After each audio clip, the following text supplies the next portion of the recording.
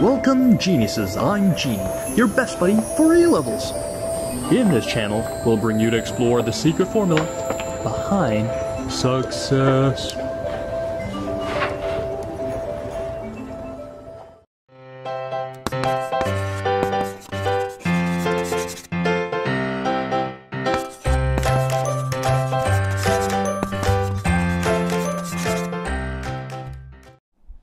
For today's lesson, I'm going to teach you one of the subtopics in the second chapter of paper 3, which is about transforming a relationship to linear form.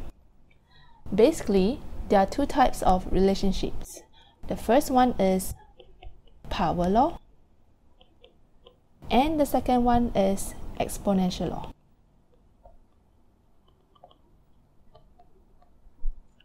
For now, let's have a look at the first type, the power law. How are we supposed to transform this relationship into a linear form? The method is very simple. You just need to either log both sides or ln both sides. It depends on the question or it depends on you. For me, I'll just ln both sides. After we have ln both sides, for the right hand side, you need to separate the a and the x power b. So since the a multiplied with x power b, according to the log's rule, we can actually separate it into two terms. Alright, and then for the power b here, can actually bring it to the front. It becomes b ln x. Then what we need to do, we just need to try to rearrange it and compare to y equals to mx plus c, which is the general form of a linear equation which I have learned in AS. Alright, so from here, you can see that the ln y is the y-axis. The ln x is the x-axis. As for the gradient, it becomes a b. And for the y-intercept, it becomes ln a. Which means for the original relationship here, when we sketch it with the x and y-axis, we will actually get a curve. For example, the curve looks something like this. And then now, the x and y axis has changed into ln x and ln y axis. And it changed the curve into a straight line, where the gradient here is equals to b, and the intercept here becomes ln a. Clear? Let's answer the bottom part here. If the data satisfy a power law y equals to ax power b, then a graph of y equals to, which means the y-axis becomes ln y. Against the x-axis becomes ln x. It becomes a straight line with a slope m equals to b, and the intercept c becomes ln a. That's how we transform a relationship into linear form. Now, let's have a look at the second relationship, the exponential law. Y equals to ab power x. How are we supposed to change this relationship into linear form? The method is the same. It's either you log both sides or you ln both sides. Alright, so for this example, I'm going to log both sides.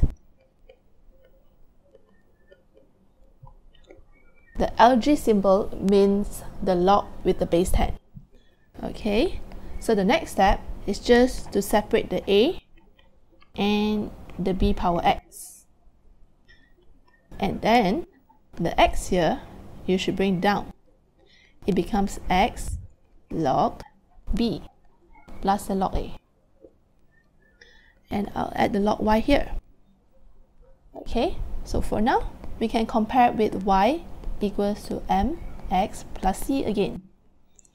Hence, you notice that the y-axis becomes log y, and the x-axis still remains as the x, and therefore it means that the gradient is equals to log b, and the y-intercept is changed to log a. Okay, so let's answer the bottom part. If the data satisfy an exponential law y equals to a b power x, then a graph of y, the y-axis is changed to log y. Against the x-axis, it still remains as x, will be a straight line with the slope m equals to log b, and the intercept will be log a. Okay, so for this, actually no need to memorize it. When you look at the question, you just need to log both sides or ln both sides to solve it. Let me illustrate further by using past year questions. Let's have a look at this May-June 2016 9709/33. Have a look at the question. The variables x and y satisfied the relation 3 power y equals to 4 power 2 minus x. And for the part 1, by taking logarithms, show that the graph of y against x is a straight line and state the exact value of the gradient of this line. As mentioned in the question, we should now log both sides. But before that, let me jot down the question. And then I'll just add log to both sides.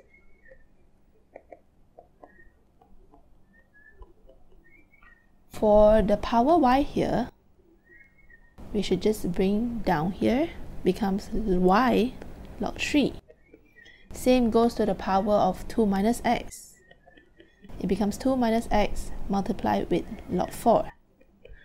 And then for the log 4, it should be multiplied into the bracket here. It becomes 2 log 4 minus x log 4. And there's one thing to take note here. X log 4 is actually not equals to log 4x. This is the common mistake made by most of the students. Alright, so let me continue. And what to do next? The log 3 here got to move over to the right hand side. So it becomes y equals to 2 log 4 over log 3 minus x times log 4 over log 3. And let me rearrange it properly. It becomes y equals to negative log 4 over log 3 x plus 2 log 4 over log 3. According to the question, they ask to show that the graph of y against x is a straight line. And now it is shown, because when you compare with y equals to mx plus c, your y is the same as the y here. And your answer x is still the same as the general formula of a straight line, x. And that's how we show. As for the second part of the question, you are asked to state the exact value of the gradient of this line. Alright, now, where is the gradient? The gradient is here. Negative log 4 over log 3. And hence, you can mention that the gradient m is equals to negative log 4 over log 3. That's how we do for the part 1. Okay, now let's proceed to the part 2. Calculate the exact x coordinate of the point of intersection of this line with the line with the equation y equals to 2x and simplify your answer. To solve this question, you just need to solve these two equations simultaneously. Okay, so let's try it together. For part 2, actually, you just need to substitute the y equals to 2x equation into here to solve it simultaneously. So 2x should be equals to 2 log 4 over log 3 minus x log 4 over log 3. To be easier, you just multiply every term by log 3. So it becomes 2x log 3 equals to 2 log 4 minus x log 4.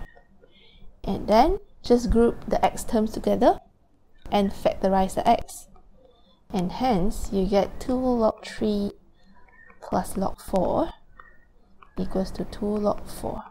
And hence x is equals to 2 log 4 over 2 log 3 plus log 4. And according to the question, you are asked to simplify your answer. Let's check whether we can further simplify this answer or not. Let's say, for this 2, I'll bring up here as the power, so it becomes log 4 power 2 over the bottom part. Since there are 2 terms of log, we should combine it into one single log, and hence it becomes log 3 power 2 times 4.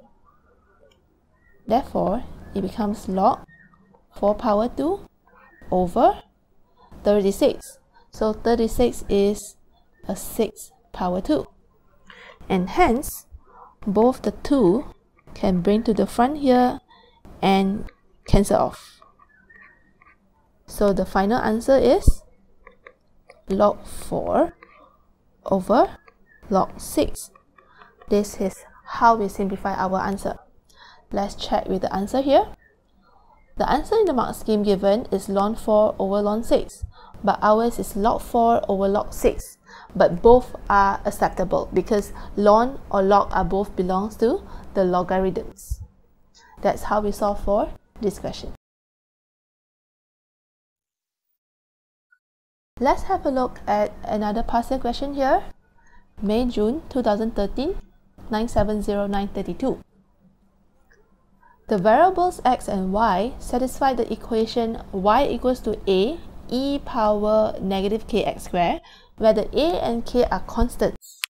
The graph of ln y against x squared is a straight line, passing through the point 0.64 and 0.76, and another point is 1.69 and 0.32, as shown in the diagram here.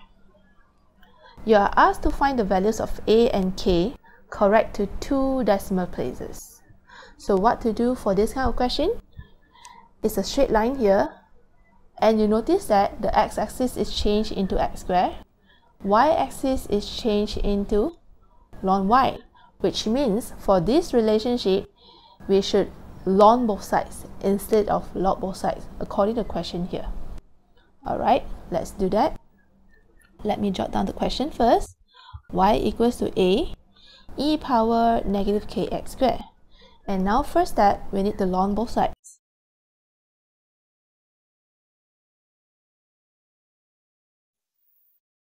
And then we should separate the right hand side into 2 terms, ln a plus ln e power negative kx squared, and for the power can bring down, so it becomes minus kx squared ln e, and the e is actually equals to 1. So now your equation becomes ln y equals to negative kx squared plus ln a. Alright, so when we compare with y equals to mx plus c, your gradient should be equals to negative k, and for the intercept should be equals to ln a. Okay, so first thing, how are we supposed to find out the negative k? Then we should compare with the gradient of the line here. Since we are provided with the coordinates, so we can use the coordinates to find the gradient, which is equals to 0.76 minus 0.32 over 0.64 minus 1.69, and you will get negative 0.4190, which is equals to negative k. And hence, the k's answer, according to what is requested in the question, correct to 2 decimal places, should be equals to 0.42. Alright, so this is how we find out the k's value. And one more value, a. How to find out the a value here from the ln a according to the question? Since the line given here, you can't find out the intercept here, and therefore we cannot find out the ln a through the y-intercept. We can only make use of the coordinates. So let's say for now, I want to make use of this coordinate. Let me jot down the equation here. Ln y equals to negative 0. Do not write in 0.42. That's the rounded up value for the previous part. When we substitute into the next part to get the answer, we should sub in as accurate as possible. So for now, I'll sub in 0.4190 as the k times the x squared plus ln a. And now we are supposed to find out what is a. So we need to sub in this coordinate 0.64 and 0.76. There's a common mistake here. What students usually do is they will substitute this 0.64 into the x and square it, and substitute 0.76 into the y here and ln it. But actually, these two coordinates represents x squared and the ln y. So when we substitute into the ln y, it should be 0.76 straight away, equals to negative 0.4190 times 0.64, okay, plus ln a. That's the correct way to do it. And from here, you can solve and get the a's answer as 2.80, correct to 2 decimal places. Alright, that's all for today. I'll see you in my next lesson. Thank you. That's all for today's video. If you're interested in more genuine sharing by other geniuses, please subscribe to our channel and don't forget to turn on the notification bell, ding dong. Also, if you're struggling with 1 or 2 past year questions and the mark scheme just doesn't seem to help, Genie has got you covered. Feel free to let us know what question it is by filling in the Google form linked in the description below. GenieUs Hub will get genius teachers to fulfill your request for the solution. Genie will see you next time. Bye-bye.